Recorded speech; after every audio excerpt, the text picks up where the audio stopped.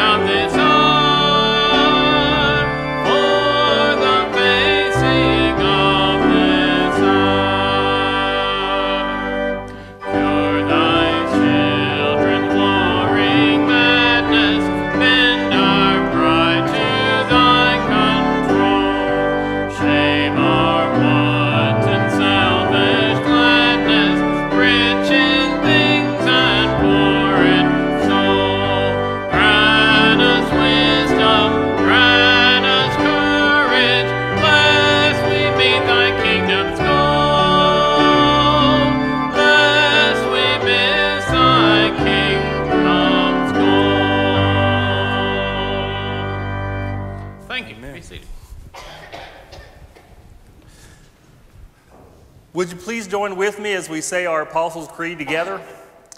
I believe in God the Father Almighty, maker of heaven and earth, and in Jesus Christ, his only Son, our Lord, who was conceived by the Holy Spirit, born of the Virgin Mary, suffered under Pontius Pilate, was crucified, dead, and buried. The third day he rose from the dead. He ascended into heaven and sitteth at the right hand of God the Father Almighty. From thence he shall come to judge the quick and the dead. I believe in the Holy Spirit, the Holy Catholic Church, the communion of saints, the forgiveness of sins, the resurrection of the body, and the life everlasting. Amen. Amen. At this time, it's our privilege to go, Lord, in prayer, and there is so much for us to be in prayer for.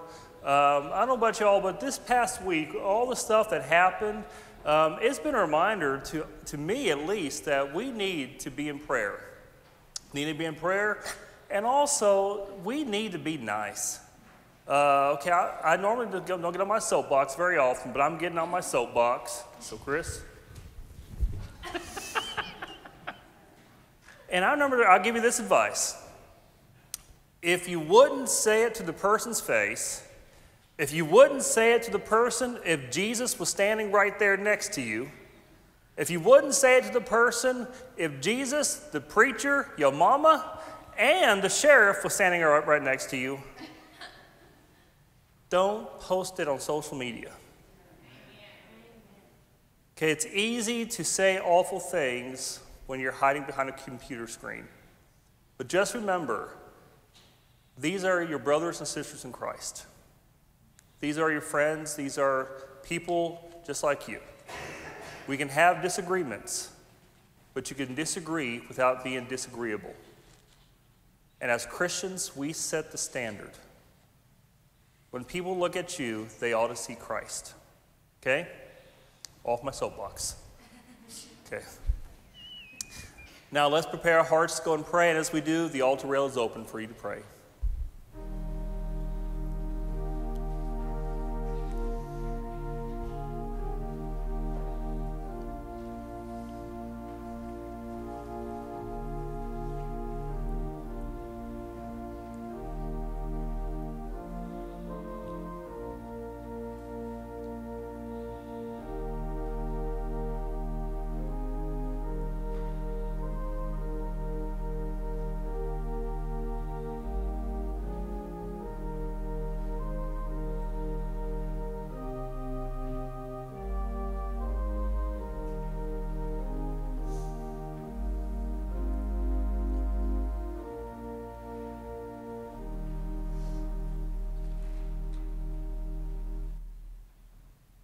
Dear Heavenly and gracious Father, Lord, you have called us to be followers of a risen Savior,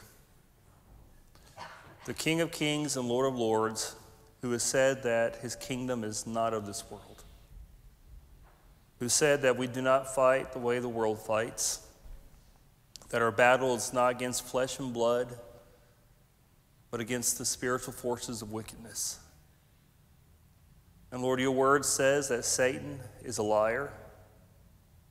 His main goal is to deceive and to cause disunity, especially within the body of Christ, and to pull us away from our foundation.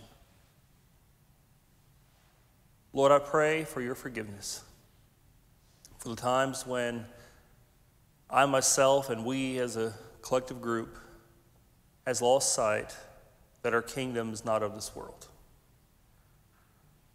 When we act like everybody else and forget that we serve a risen Savior, that we are called to be like Christ and not like everybody else. Father, forgive me for the times my heart is filled with anger, when I allow my own preferences and my ideas of how things ought to be overtake who I represent as a believer in Christ. Father, I pray for peace. I pray for sanity, unity, and we pray that you would just let the church rise up during this time. During the time when the whole world seems like it's thrown into chaos, Lord, we have a solid foundation which we have built our life on, a solid foundation that gives us the security, that gives us the hope that the world so desperately needs, that gives us the peace that passes all understanding. So, Lord, we praise Christ. And my goal and my purpose is to exalt him. May Christ be lifted up high above all else. May he be glorified in everything that is said and done, in how we live our lives and how we treat others and how we see ourselves.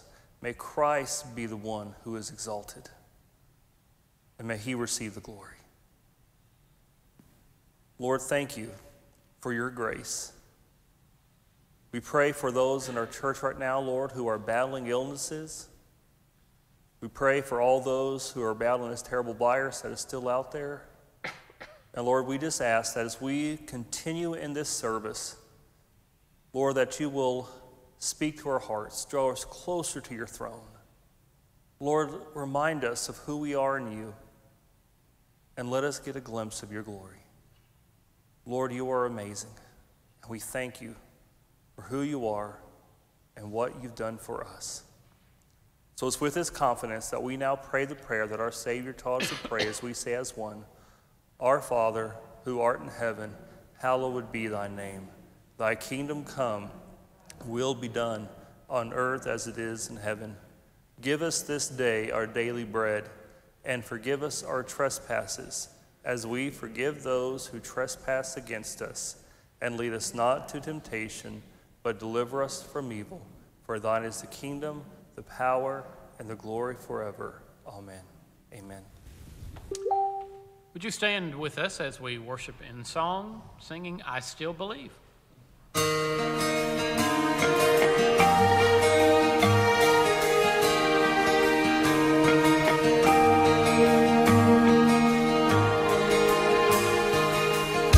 Scattered words and empty thoughts seem to pour from my heart. I've never felt so torn before. Seems I don't know where to start. But it's now that I feel your grace fall like rain from every fingertip, washing away my pain. 'Cause I still believe in your faithfulness.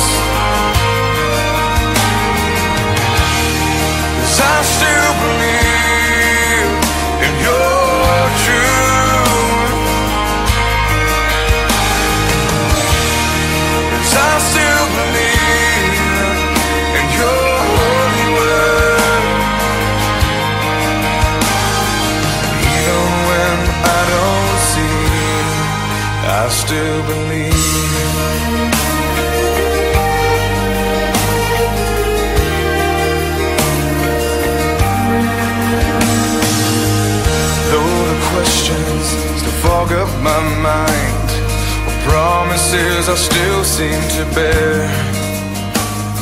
Or even when answers slowly unwind, it's my heart I see you prepare. But it's now that I feel your grace fall like rain from every fingertip, washing away my pain. 'Cause I still believe in your faithfulness. 'Cause I still believe in your truth. 'Cause I still believe in your holy word.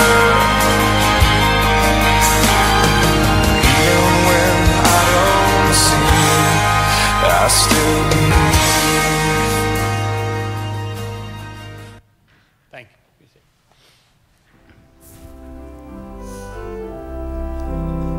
My favorite times, if we could have our young children come forward for our Moments with Children. If you're watching at home, you can gather around the TV screen at this time.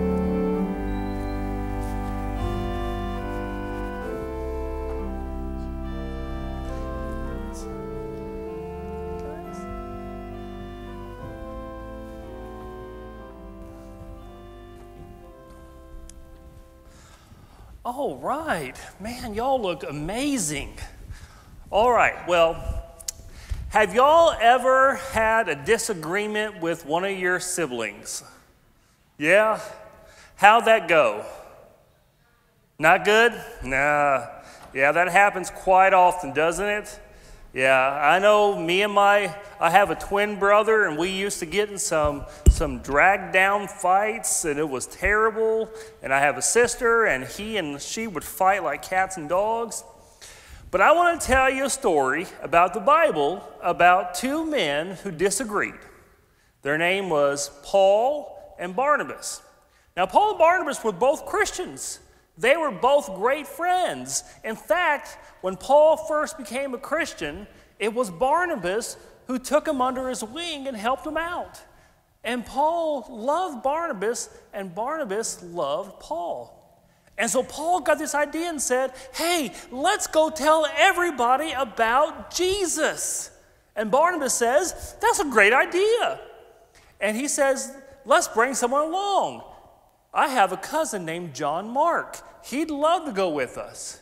And so they went and got John Mark. And John Mark was kind of like the little kid in the back seat of the car. So they started their journey, and it wasn't but just a few miles before John Mark started going, are we there yet? I'm so bored. I'm hungry. Oh, this is terrible. I don't want to do this anymore. Take me back. Take me back. I'm tired of this. And so they had to stop, and John Mark went back home. Now, they were depending upon John Mark to help them, but he bailed on them. Now, would you be upset with that? Yeah. Well, many years later, Paul has an idea again. He says, hey, let's go and tell people about Jesus. In fact, all the people we told before, let's go back and check up on them. And Barnabas says, that's a great idea. I'll get John Mark. And Paul says, no, whoa. He's not coming with us this time.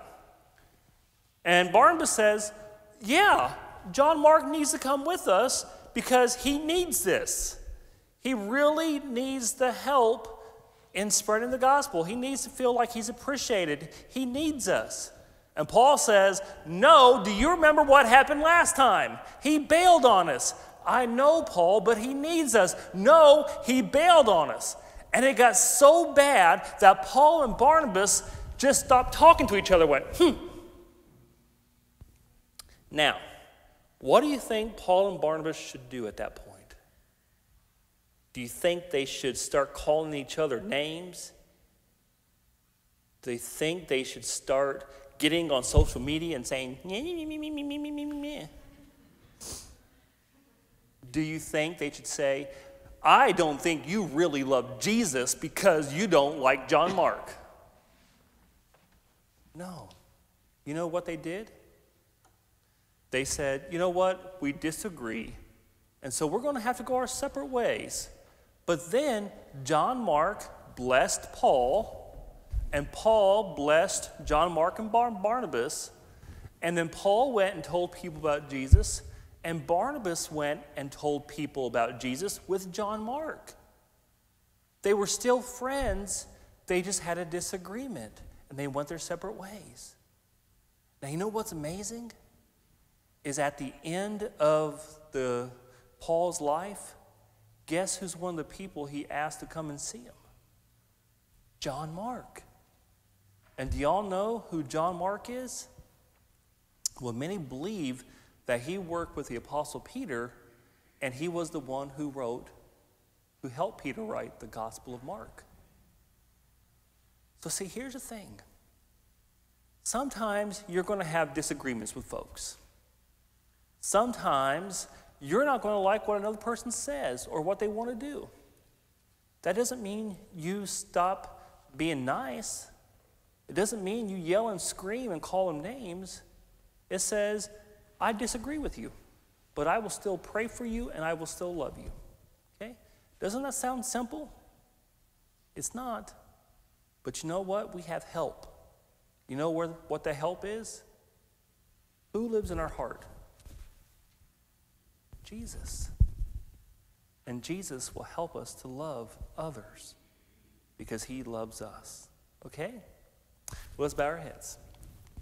Dear Heavenly and gracious Father, thank you so much for these wonderful kids. And Lord, I pray that they will always have the love of Christ in their hearts.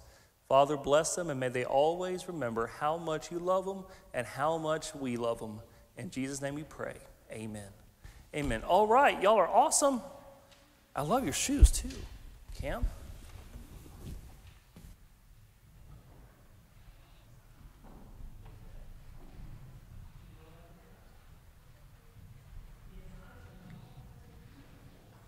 Well, your eyes are not deceiving you. We have another Robinson singing this morning. Your bulletin says Clarissa's going to sing, and she's kind of down in her throat, so Carrie has stepped up, and she's going to be singing a song called Never Alone.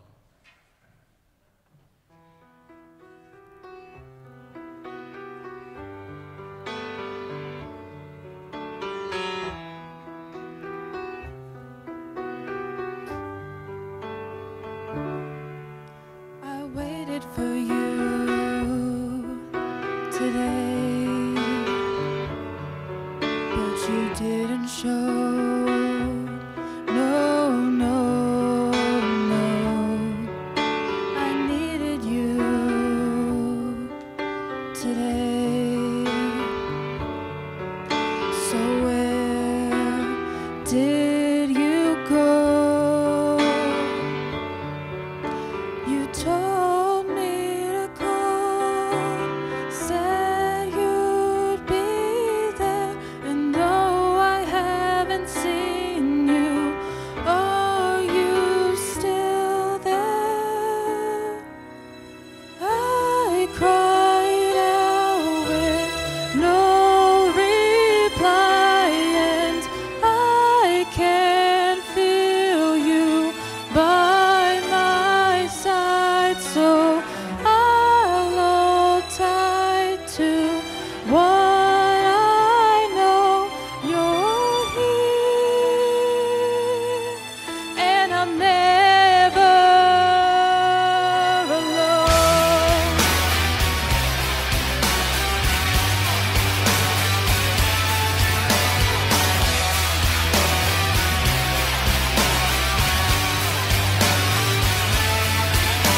And though I cannot see you,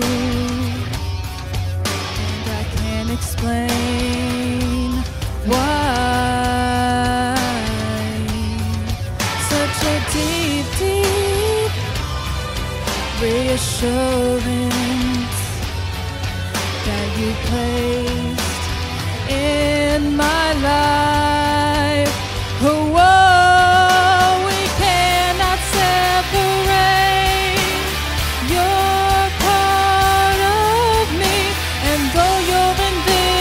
Oh, I'll trust the unseen. I cried out with no reply, and I can feel you by my side. So I'll hold tight to what I know. You're here, and I'm never alone. No.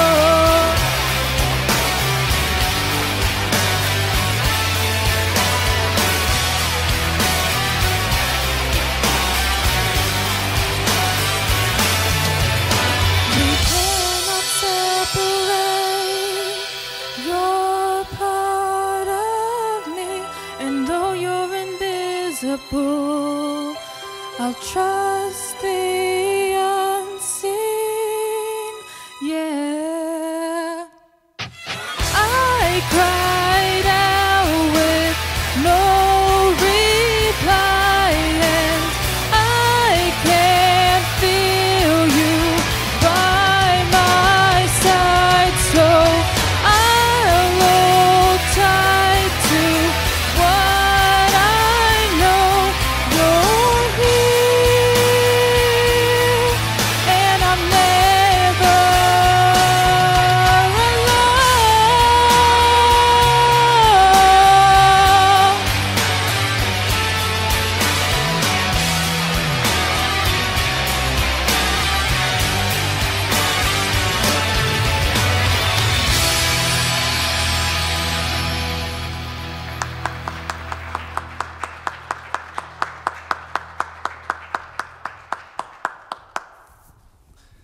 Amen. If you have your scriptures, please take and turn to Psalm 42. Be reading the whole psalm. See on the screen. As the deer pants for streams of water, so my soul pants for you, my God. My soul thirsts for God, for the living God. When can I go and meet with God? My tears have been my food day and night, while people say to me all day long, where is your God? These things I remember as I pour out my soul, how I used to go to the house of God under the protection of the Mighty One, with shouts of joy and praise among the festive throng. Why, my soul, are you downcast? Why so disturbed within me? Put your hope in God, for I will yet praise him, my Savior and my God. My soul is downcast within me, therefore I will remember you from the land of the Jordan, the heights of Hermon, from Mount Mizar. Deep calls to deep in the roar of the waterfalls. All your waves and breakers have swept over me. By day the Lord directs his love. At night his song is with me, a prayer to the God of my life. I say to God, my rock, why have you forgotten me? Why must I go about mourning, oppressed by the enemy? My bones suffer mortal agony as my foes taunt me, saying to me all day long, where is your God? Why, my soul, are you downcast? Why so disturbed within me? Put your hope in God, for I will yet praise him, my Savior and my God. The word of God for the people of God. Thanks be to God. Amen. Amen. Now, real quick this morning, I'm going to tie together three concepts, and I want your help with this, okay? So let's do the first concept, and I need your help because I need you to finish these songs for me, okay? You've heard Clarissa sing, you've heard Denise sing, you've heard me, you heard Carrie sing. It's my turn to sing, okay? So I need your help finishing these songs, okay? So you got to finish the lyrics. Ready? Oh, I'm hooked on a... Okay, okay. Says second one. Ready? Well, you've lost that loving. Whoa, that loving. Okay, got that part? Okay, now we're going to go 80s. REO Speedwagon. Ready? And I can't fight this anymore. Okay. Now, y'all did a pretty good job with that, right? Now, what do all these things have in common? Feeling, right? When you sing about love, you sing about feeling. So when it comes to love, love is not about this sense of duty or commitment or faithfulness or obligation. Love is about a feeling. I mean, we do not sing songs like, and I can't fight this sense of duty and obligation to you. It just doesn't sound right. And so what happens then is we equate love with a feeling, and so if I don't feel the feeling, guess what I assume is missing? The love, okay? So that's the first concept. We equate love and loving someone with a feeling, and if that feeling is not there, we think the love is not there, okay? Second concept. My wife and my kids and I, we went to Gatlinburg here recently. And I was inside the store, and I heard this loud ruckus. And it was like kids laughing and an awful noise. And so I said, that's got to be my kids. And I was like, well, sure enough, it was. And so I went over to the store, and my girls said, Dad, you got to see this. It's the best thing in the world.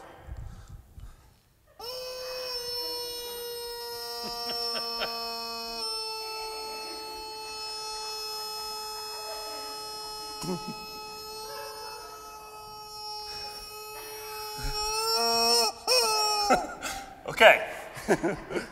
Now, when I saw this, I laughed so hard. I mean, I was dying laughing. My girls were dying laughing. We had the best time. Next day, they said, Dad, you have to buy the chicken. I said, it costs too much. Dad, it will just make our family so happy. It's the best thing in the world. So I said, for the sake of the family, I'm buying a chicken. So I bought the chicken. And y'all, I had so much fun with it. I was walking around the store, squeezing it. As I walked in large crowds, every time I got around a big group of people, I would squeeze it and put it at them. Okay? Now that chicken made me laugh. It made my family laugh for a few days. By that next weekend, after we had come back, the chicken was sitting in my room, barely touched. I would squeeze him, and this time, instead of laughing, people just rolled their eyes. Went, oh. And so I'm like, well, what's wrong? Why am I not feeling the joy and the excitement I had when I first got the chicken? Is something wrong with me? Is something wrong with my chicken? And I've heard people say, if you're not as close to your chicken as you once were, be sure it's not the chicken who moved. So I'm like, is it me? What's wrong with it? Now, you know the answer is simple, right? What happened? The newness wore off, right? I can't expect to feel the exact way I did when I first got the chicken a week or two later after I got it. Okay? That's the second concept. That sometimes the feeling we had at the beginning is not the feeling we have down the road. Doesn't mean the feeling is gone, it just means it's not as strong as it once was. That's the second concept. The third concept is this. I was listening to a very well-known evangelical minister, and he was talking about, you got to know that you know that you know that you are saved. And if you have any hesitation about saying that you know that you are saved, if you have any question, any doubt, any struggle in knowing that you have the assurance of your salvation, that is a sign that you are not truly saved, and you need to come to the altar and get saved. Now, I heard that, and I thought, wait a minute. There's been days when I didn't feel like I was saved. Did that mean I wasn't really saved? There was days that I had questions. Does that mean that my salvation is not real? But in his mindset, and the mindset of many, if I have any struggles any doubts, any questions, it means that there's something wrong with my relationship with God. Now, tie all these things together. What do they all have in common? Well, all three play a role in us getting to the point where we feel like we're not as close to God as we once were. Where we feel like, I don't feel like God is close to me. I don't feel the excitement I once felt. I have struggles, and so I think there must be something wrong with God and me. And so if I don't feel my faith, that means it must not be there. And that's a struggle I think many people have as they walk close with their Christ. Now, I will say, sometimes when you don't feel close to God, there's a reason for it. I mean, sometimes your emotions will gauge that relationship. And if you are practicing sinful disobedience, then you're not going to feel as close to God as you once did. You know, if there's a couple that's been married and all of a sudden the wife comes to the husband and says, honey, I just don't feel close to you. And he says, well, yeah, because you've never been home and you've had 10 affairs in the past 2 years. You'd say, okay, there's a good reason why we don't feel close anymore. Because there's sinful disobedience there. But if it's only that simple, because a lot of times you can do everything right. You can be in church every Sunday, sit on the pew, you could shout amen and still reach those points in your faith where you feel like you're simply going through the motions. When you feel like God is a million miles away. Now, there are times when you will feel like God is right next to you. When you feel like, amen, Holy Spirit on me, I'm on fire. But there's also those days when you get up and like, I got to go to church again. Oftentimes we feel that, and if that's you, don't feel bad, because it happens to everybody. In fact, there are 3 examples in the Old Testament of men who got so low in their walk with Christ, they felt abandoned by God. Their prayer was, God, will you simply just kill me? Jonah, which we could say, well, Jonah, yeah, you ran from God. But the other 2, you know who they were? Elijah. Right after Elijah had defeated the prophets of Baal, and that's another sermon because Elijah got depressed and God's remedy was eat and take a nap. That's another sermon. And the other one was Moses, where Moses says, God, just take me. And it's not just them. These other giants of faith, let me give you some names, and these are people who at one point had said either they feel like they're not close to God, or they've doubted the existence of God, or they felt like they were just going through the motions. Martin Luther, Charles Spurgeon, John Wesley, Mother Teresa. Now these are not just little bitty Christians, these are spiritual giants of the faith who felt like they weren't close to God at some point in their walk with Christ. So if you're experiencing that, first thing I will say is don't panic. We all go through seasons of ups and downs. You'll have moments when you're on cloud 9, moments you're in the valley. In fact, theologians have a term for this. It's called spiritual dryness. And it's some of the most trying times in your walk with Christ. But I'll also say sometimes it's a gift. Because it's often there these times of spiritual dryness where you experience the most growth in your faith. Because it's times when you really have to dig deep, where you have to search, where you have to ask the questions, and you have to say, what am I doing? And it forces you to grow in your faith. And when you come out on the other side, there is a deeper meaning to your faith and a deeper appreciation for the closeness you have with God.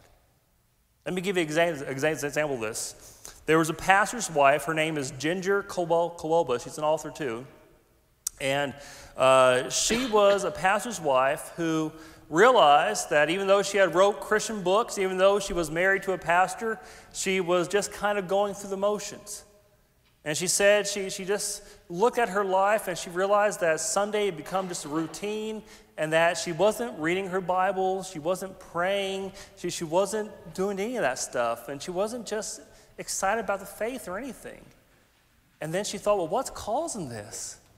And she said there was no personal crisis of faith. There was no tragedy in her life. There was no deep, unanswered spiritual questions and all that. And she came to this realization that shook her to her core. She said she realized that she was bored with God. And she said that scared her. She said, how can I be bored with God? How can I be bored with going to church? How can I be bored with praying and bored with reading the Bible? And then who do I tell? Do I tell my husband, the pastor? Do I tell God? Do I tell the ladies group? She was like, so I don't know what to do about that. And she was so scared, but she said, what do I do? I gotta tell you, that feeling is an honest feeling. And if you have not felt that, I guarantee you one day you will. One of the reasons I love the book of Psalms is because it is such an honest book. Oftentimes we come to church and we always pretend everything is perfect. Everybody's high-fiving each other. I love Jesus, you love Jesus, we love Jesus, woo! But we never come here and say, you know what? I just didn't feel anything this week. Did you? The psalmist is such an honest person here. In this Psalm 42, he says, why is my soul downcast? Now think about that word downcast. What that word actually means, we always just think, oh, I'm feeling down. No, it means more than that. It means to actually say, I have nothing left. I am spent. I don't even want to be here.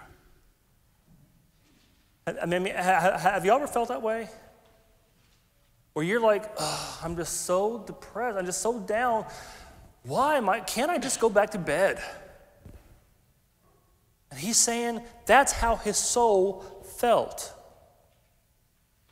And so what I want to do this morning is I want us to briefly look at Psalm 42. I want us to look at some key truths about this feeling, why we may be experiencing, but most importantly, what to do about it. Okay?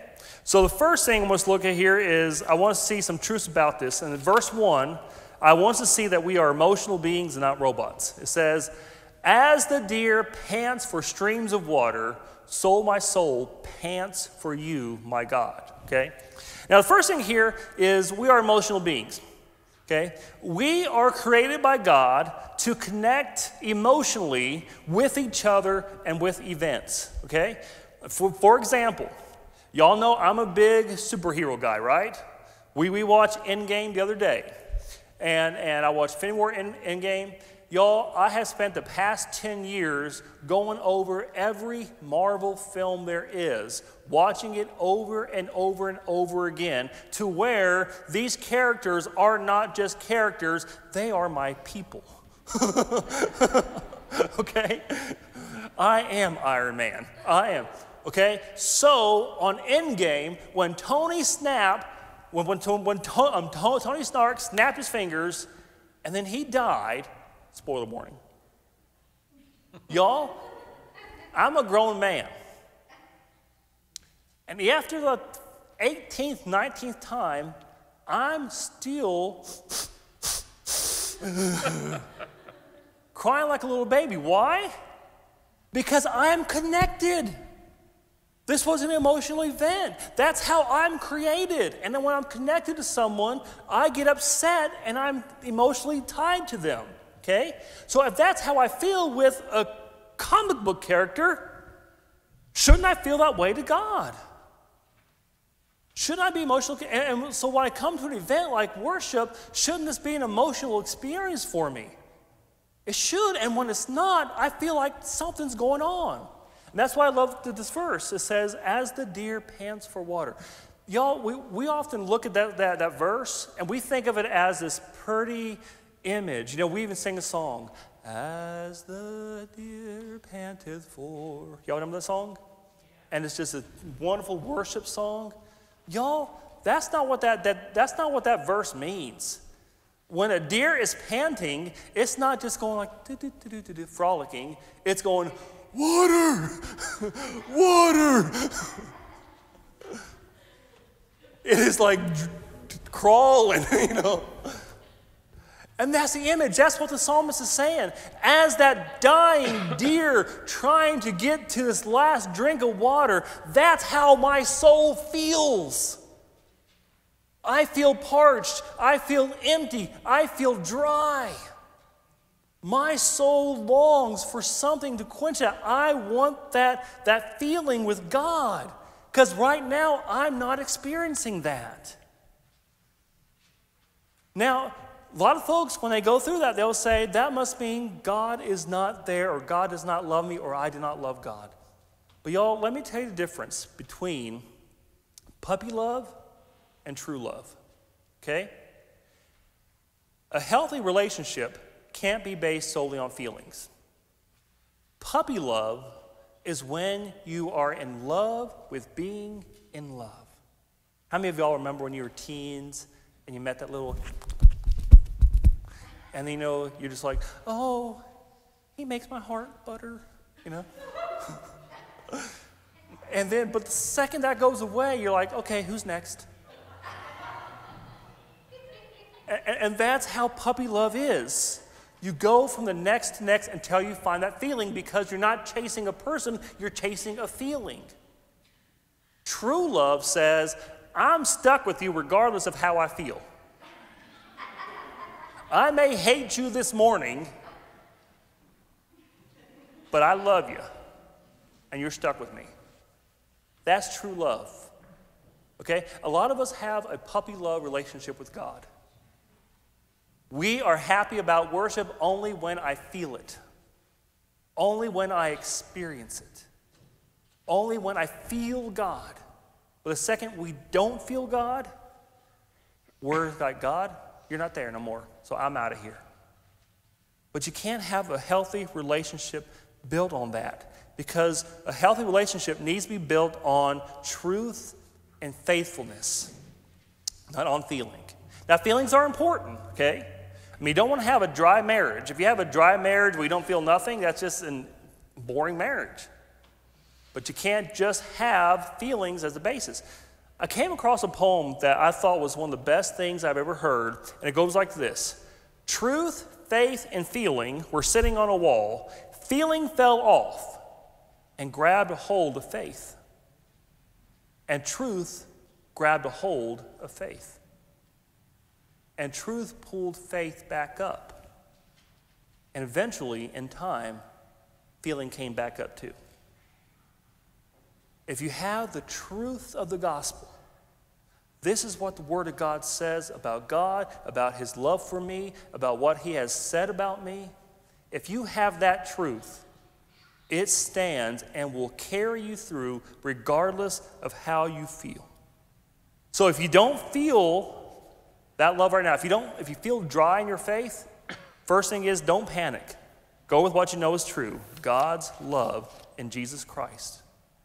Now, second thing we'll look at, why do we feel these things sometimes? Besides what we've already said about the chicken, about all this stuff, look at verse 4 of your text. He says, these things I remember as I pour out my soul, how I used to go. Notice that, how I used to go to the house of God under the protection of the mighty one, to shout to joy and praise among the festive throng. Circumstances changed. We don't know exactly what happened, but something has messed up the worship routine of this man, to the point now where he says, I can't be in the worship like I used to be. Wow, does that sound familiar? Does that sound like anything we've been going through, where your worship schedule has been disturbed and you feel like I can't do the things I used to always do? Sometimes when you can't do what you've always done, it upsets you and your circumstances change. Sometimes it's because you have a personal crisis. Other times it's because of unanswered questions. And I would say not so much unanswered questions, but the inability to even ask the questions. How many of y'all have had a nagging question you really wanted to ask, but you were afraid that if you asked that question in church, someone would say, heathen? Because oftentimes we're afraid to even address issues and ask questions. And I'll just get on my soapbox again. God's not afraid of any questions. If God is the truth, he's not afraid of questions. And one of the greatest things about the Psalms is there are such great questions there. Another thing that happens is our personal makeup. Some of us have personalities that are just more geared towards struggles, toward dryness. Okay, let me give you an example. I have a good friend. His name is Chaz Matthews. Chaz used to be my worship leader. He was a youth guy. Chaz was an emotional guy. Now, y'all could watch me in worship. Occasionally, I'll get a little hip movement going on. If my hands go up, they get up right here like I'm serving someone, you know. That's the extent of my charismaticness, okay? Like this. I'm a weeble wobble, okay? Chaz, hands up, eyes closed. Chaz, I mean, he is a full-on hippie guy, you know, just like this, moving around.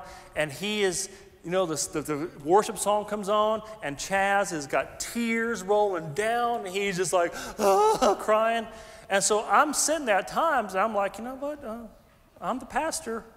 Chaz has got something going on here. Why is Chaz crying? Chaz is excited. Chaz is dancing. Why am I not dancing? Woo. Why is that? Was God moving in Chaz's life more than me, or is that just how Chaz is compared to me? I'm more of a stoic guy than Chaz was. Some of our personalities are more. Some of y'all, you're like Peter. Okay? You're going to blurt something out. You are emotional. You sense it. You feel it. You do it. Others of y'all, you're like Thomas. And you're like, eh. You see someone crying in the church, and you're like, I don't get it. But that's just your person. Doesn't mean God is not active in your life. God is just working different. So the big thing is, what do you do about it? What do you do? Let's look at our next verse. Verse 5. Why, my soul, are you downcast? Why so disturbed within me? Put your hope in God, for I will yet praise him, my Savior, my God. First thing is, be honest about where you are and how you got there. I told you about that ginger boba.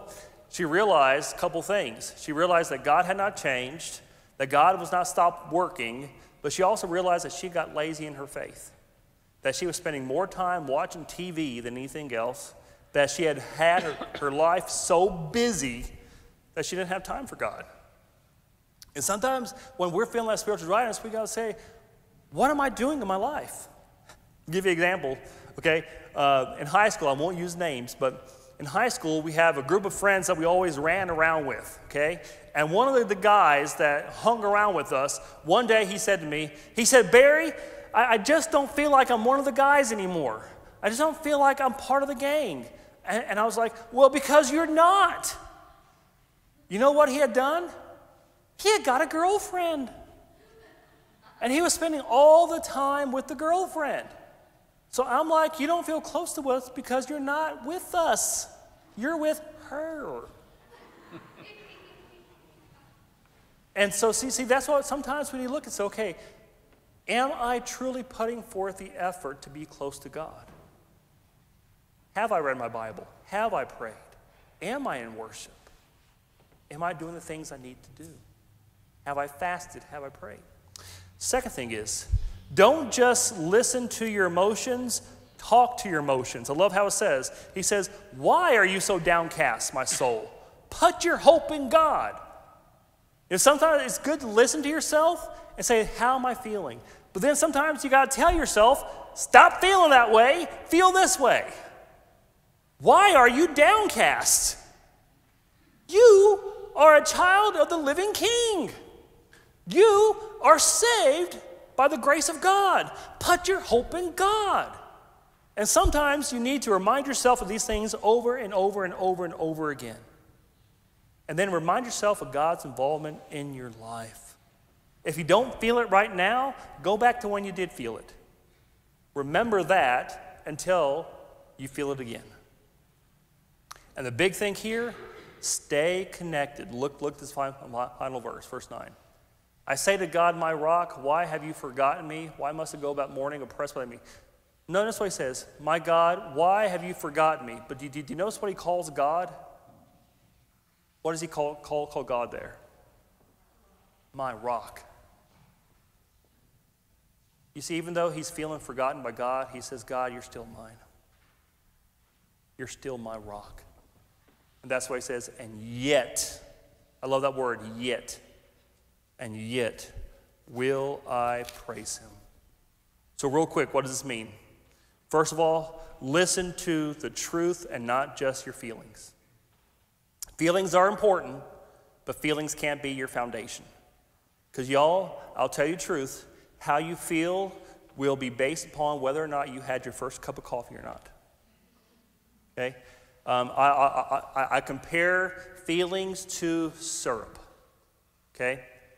If you're going to have breakfast, syrup is good to have. But are you going to base an entire meal around syrup? No. You base it off of eggs. Eggs are truth. Syrup is emotion. Okay? Base your faith off of truth.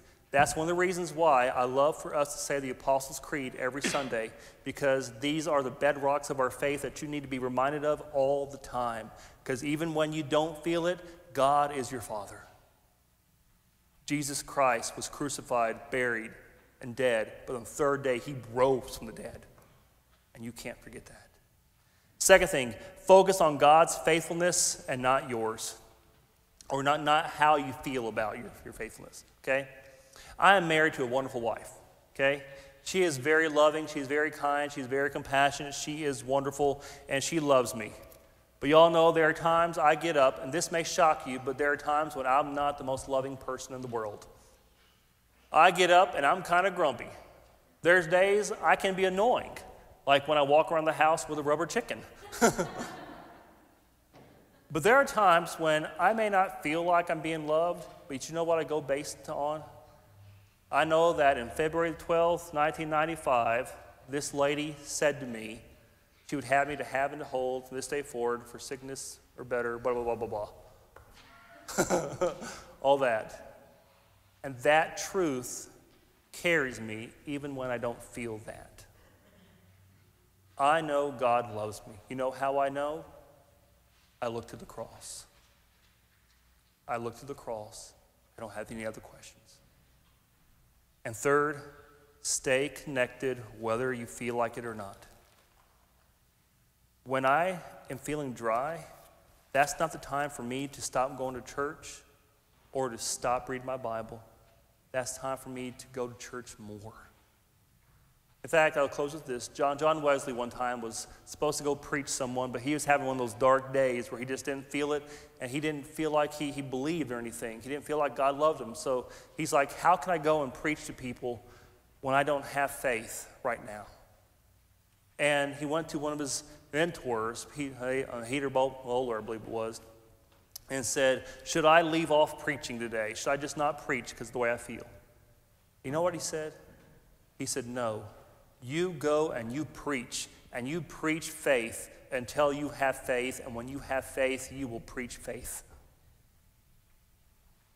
Isn't that beautiful? So if I don't feel like singing, sing anyway. If I don't feel like worshiping, worship.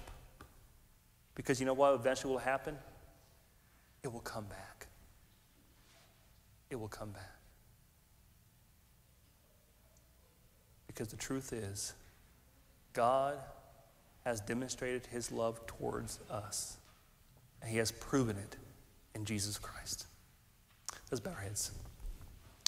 Dear Heavenly and gracious Father, Lord, we are so grateful that even during these times when we may not feel you like we desire, or we may not experience the high emotion like we had before, it does not change who you are.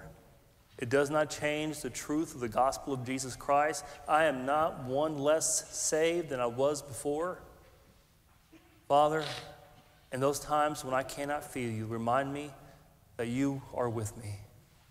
Remind me of the promise to never leave nor abandon me. Remind me that you are faithful at all times. Great is your faithfulness to me, my Father. For it is in Christ we pray. Amen. Let's stand as we sing our closing hymn, Seek Ye First the Kingdom of God and His Righteousness.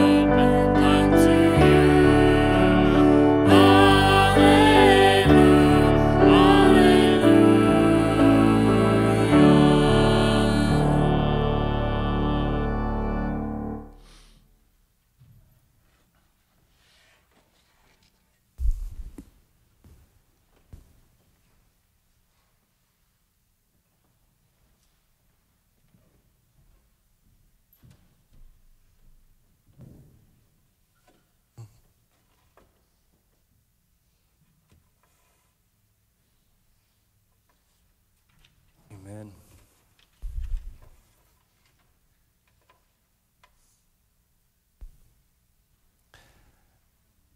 As we prepare to go this day, may we go forth in the love and the grace of Jesus Christ. May we go forth and share the hope of Jesus Christ with a hurting world. Let's bow our heads. Dear Heavenly and gracious Father, as we now leave this place, may we go forth knowing that we are loved by you, knowing that we have been called to share your love with others. Lord, let us go forth and be ambassadors of the gospel. And Lord, may you bless us and keep us safe now and forevermore. In Christ we pray. Amen.